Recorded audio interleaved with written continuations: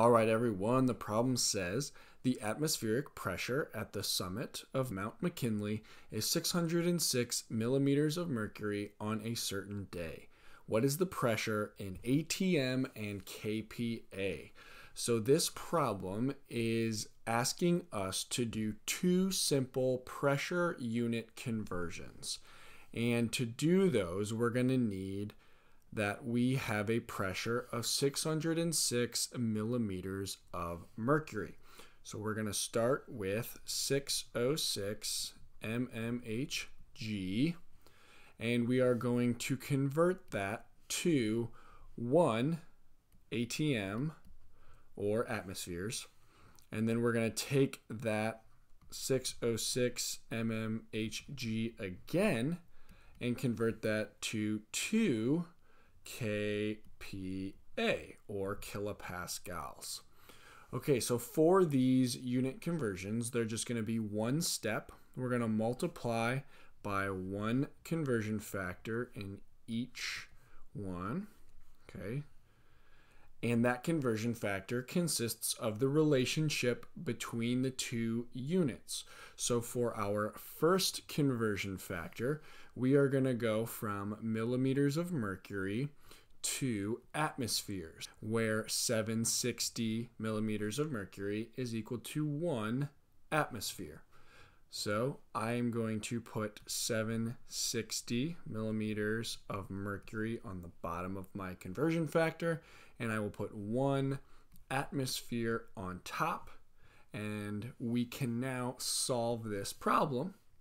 Looking at our units, millimeters of mercury is going to cancel because it is on top and bottom, and we will be left with atmospheres as our unit, which is what we want. So now we can do the math here. So if we get our calculator, we are going to start with 606, and we are going to multiply by this conversion factor, this fraction. So we will multiply by the top and divide by the bottom.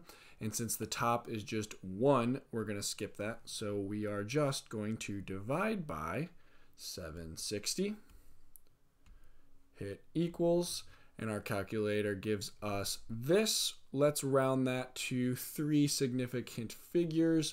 So we will get 0.797. 0.797 atmospheres. Okay, now on to the second problem. So here we're going from millimeters of mercury to kPa. So I need the relationship that 760 millimeters of mercury is equal to 101.325 kPa. So again, for our conversion factor, 760 millimeters of mercury will be on the bottom, and 101.325 kPa will be on top. And that is again so that millimeters of mercury cancels out, and we are left with the unit on top that we want, which in this question is kPa. So now we can do the math here. So we are going to again start with 606 and multiply by the top of the fraction and divide by the bottom. So we're going to multiply by 101.325 and then divide by 760, hit equals, and this is what our calculator gives us. Let's round that to, again, 3 significant figures to get 80.8. So final answer here is 80.8.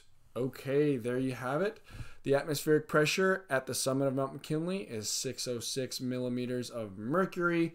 What would the pressure be in ATM and kPa? Well, that would be 0.797 atmospheres and 80.8 kPa. All right, if you want to see another example, click in the top right. Please like this video if it helped you in any way. Feel free to look in the doobly-doo below for additional help and resources. Please subscribe and ring the bell to get notified for new videos. And thank you so much for watching.